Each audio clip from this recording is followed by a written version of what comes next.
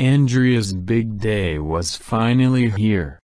She had been accepted into the medical school of her dream in Boston, and was about to fly there to begin her new life. She had gotten the news of her acceptance 2 months ago, but had spent all that time so busy preparing for the move that she hadn't had time to realize how nervous she really was. It wasn't until it was time for her to get up from the plane seat that she realized her legs were shaking, her heart was racing, and her forehead was sweating.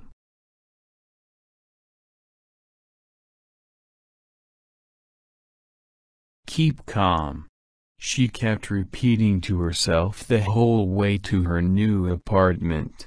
She had worked so hard to get here, and she knew that she had nothing to be afraid of. Still, as she looked out of her new living room window, the world outside looked much too scary to face. Having grown up on the West Coast her whole life, she was not prepared for how everything looked here. The warm, bright sun that she was so used to seeing out this time of year was nowhere to be seen. Everyone's accents seemed completely unfamiliar, and the people even seemed taller than normal.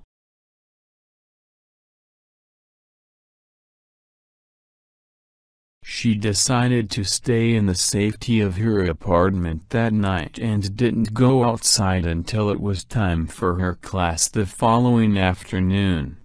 As the professor asked some basic questions to see what level everyone was at, Andrea's mind went completely blank. "Oh no," she thought to herself, "I'm not even supposed to be here. Everyone knows so much more than me." Just then, the professor pointed at her and asked her a question about the functions of the spinal cord. As frightened as she was, the answer was just blurted out of her mouth instinctively. "Impressive," says the teacher. "You'll do just great here," she assured her. As the teacher walked away, one of the pesky giant ants crawled across Andrea's desk. She quickly flicked it off the edge, and then smiled confidently.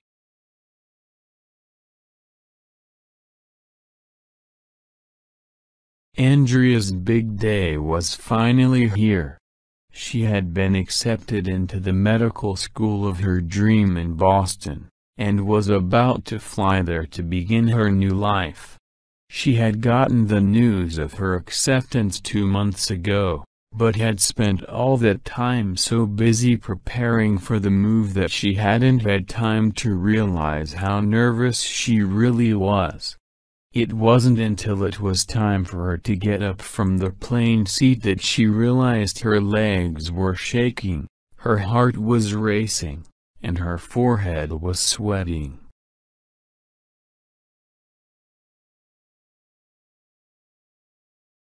"Keep calm," she kept repeating to herself the whole way to her new apartment. She had worked so hard to get here, and she knew that she had nothing to be afraid of. Still, as she looked out of her new living room window, the world outside looked much too scary to face. Having grown up on the West Coast her whole life, she was not prepared for how everything looked here. The warm, bright sun that she was so used to seeing out this time of year was nowhere to be seen. Everyone's accents seemed completely unfamiliar, and the people even seemed taller than normal.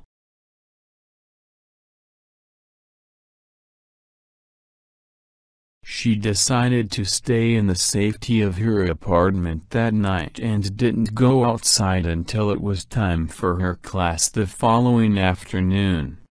As the professor asked some basic questions to see what level everyone was at, Andrea's mind went completely blank. "Oh no," she thought to herself, "I'm not even supposed to be here. Everyone knows so much more than me." Just then, the professor pointed at her and asked her a question about the functions of the spinal cord. As frightened as she was, the answer was just blurted out of her mouth instinctively. "Impressive," says the teacher. "You'll do just great here," she assured her. As the teacher walked away, one of the pesky giant ants crawled across Andrea's desk. She quickly flicked it off the edge, and then smiled confidently.